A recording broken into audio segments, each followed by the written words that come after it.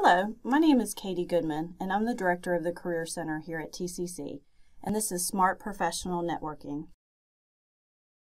So what is networking? It is the practice of establishing and fostering relationships for both personal and professional growth. It is a great way of standing out from the crowd. So why network? Did you know almost 80% of jobs are landed through networking, not through job search websites like Indeed and Career Builder? So essentially, networking is a way for you to land that job. Now let's watch a quick video on informational interviewing.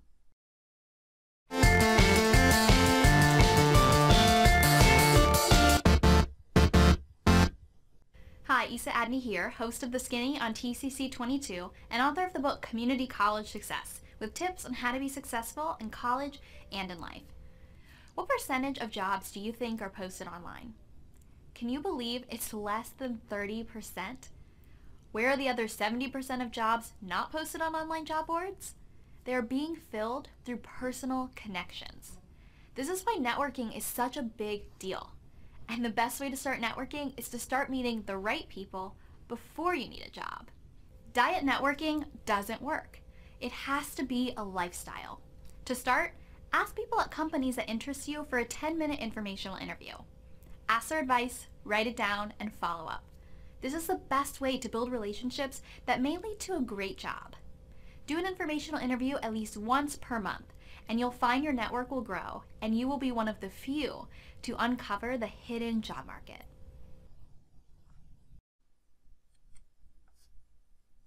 What is an informational interview?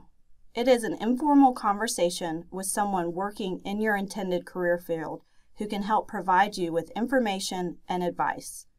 It helps you choose or refine a career path, and it is a great way to get an insider's point of view. So what are the steps for an informational interview?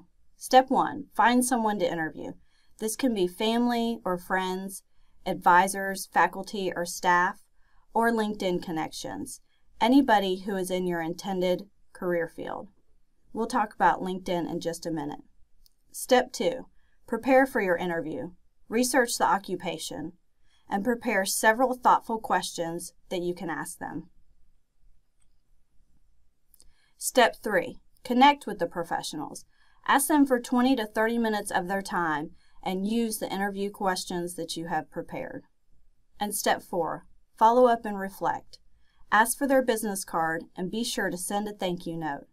Reflect and write notes on what you have learned from the interview, and be sure to add this to your resume.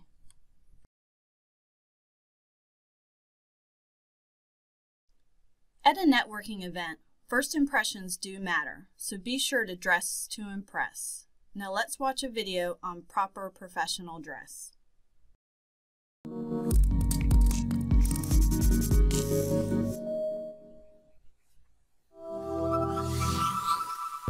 Business formal is the appropriate attire for job interviews and career fairs. Check the invitation or ask the point of contact to see if it's required for networking events, job shadowing, award ceremonies, or informational interviews. The foundation of business formal is a solid two-piece suit in navy, gray, or black. You can pair the jacket with either matching pants or a knee-length pencil skirt. A solid white or light blue dress shirt is a wardrobe staple that will always look professional. Finish the look with a pair of low-heeled shoes in neutral or corresponding colors. This is business formal. Business casual is the right attire for casual workplaces, academic lectures, on-campus jobs, and career workshops. Check the invitation or ask the point of contact to see if it's appropriate for networking events, job shadowing, award ceremonies, or informational interviews. Business casual is a slightly more relaxed look while still maintaining that professional appearance. Start your look with a pair of pants or a knee-length skirt in a neutral color such as black, tan, or gray. Denim may also be acceptable as long as it's dark wash, pressed, and well fit. Remember to always check first to see if jeans are acceptable. Next, add a blouse, turtleneck, sweater, or button-down. You can finish your outfit with flats, loafers, or kitten heels. This is business casual. Things to avoid: flip-flops, sneakers, and sandals. Ripped or baggy jeans. Textured, patterned, or bright-colored hosiery. Revealing tops, short skirts, or any form-fitting clothing. Strong perfume, visible tattoos and piercings, distracting jewelry, and any exposed technology.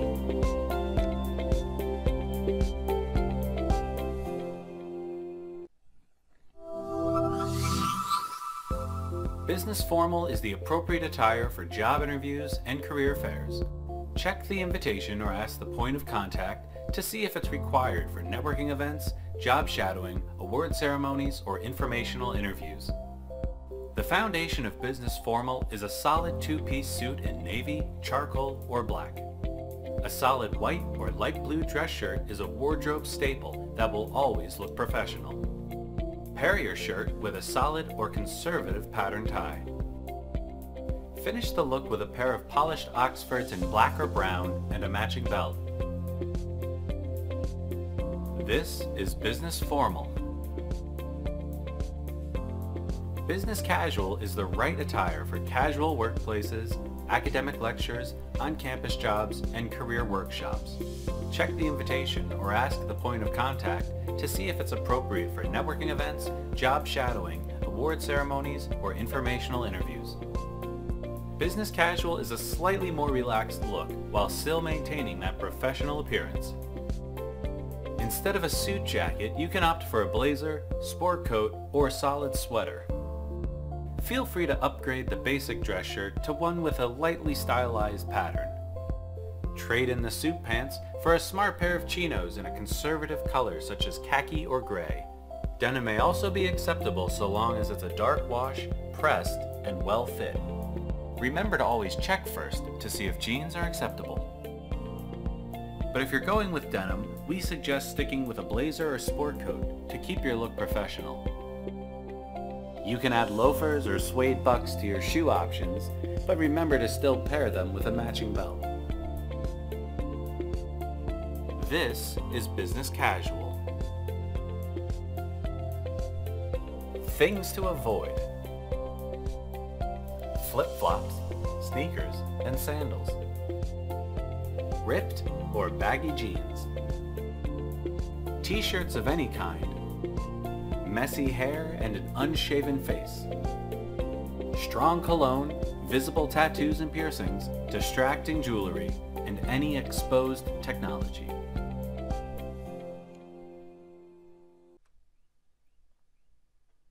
You've just seen how to dress for a networking event. Let's talk about first impressions. Smile, it is contagious. Make eye contact and listen. Have a firm but not aggressive handshake. Remember alcohol in moderation. However, it is recommended if you're trying to make a good first impression, avoid alcohol altogether. Close the conversation with a kind remark. This will make a lasting impression. Follow up with a letter or phone call. And remember that networking is a learned skill, so the more you practice, the easier it becomes. How to engage in conversation. Networking can be intimidating, but practice will improve your confidence. Listen and avoid distractions. Be honest, friendly, genuine, and relax. Don't let silence freak you out, and ask feel-good questions. So what are feel-good questions? These are open-ended questions that will keep the conversation flowing. You can see examples on this slide. Remember, professional networking is about listening and learning. 80% should be listening. Another 10% talking about yourself. Let them know who you are and what you are looking for. And 10% asking questions. Listening shows that you genuinely care and are interested in what they are saying. And remember, do not interrupt. So where are good places to network? Begin with your campus career center. There are many clubs and organizations that you can join. Professional associations in your major, your local chamber of commerce, nonprofit groups, internships and job shadowing, and LinkedIn. Let's talk about LinkedIn. What is LinkedIn? It is a virtual professional networking site. It is the world's largest professional network with over 400 million users. And why use LinkedIn?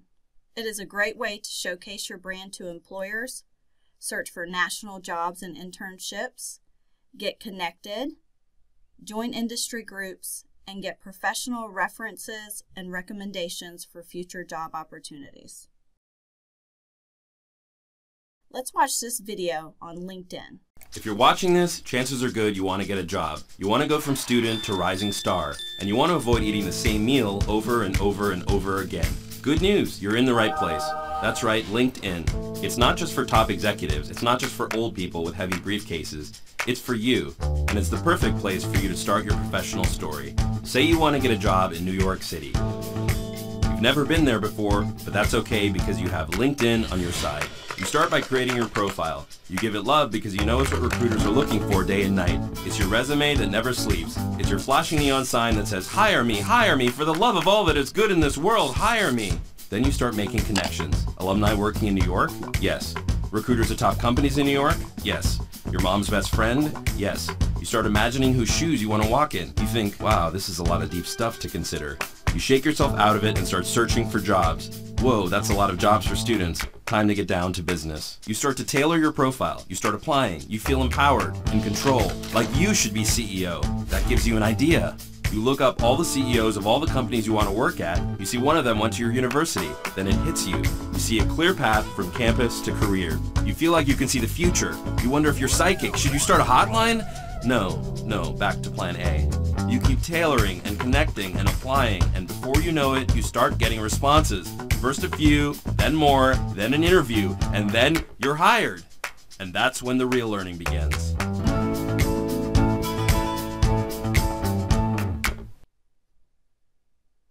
So let's talk about your LinkedIn profile. Here is a recommended checklist. Be sure to have a professional headshot picture. Also, you need to be creative with your professional headline and summary. Add your employment history, your education, skills and expertise, awards, your e-portfolio, your contact information, and anything that will allow you to stand out to the employers. You can view the sample student LinkedIn profile below on Anita Job. Your headline. Your professional headline should be creative and engaging. Here are some examples. Your summary. Be sure to tailor it to your situation and have your audience in mind. Also, continue to update it as you go throughout your academic career. TCC internships and the Eagle Shadow program are a great way to network. If you are interested in an internship or a one-day job shadowing experience, be sure to contact us at the Career Center. So let's review networking in a nutshell. Have a clear goal in mind. Know who you are and what you are looking for. Participate in several informational interviews. Do some research and prepare your feel-good questions in advance. Make a great first impression.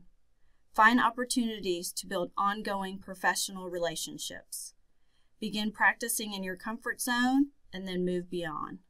Remember to listen carefully and avoid distractions. Follow up by phone or a thank you card. And start building your LinkedIn profile and making connections now.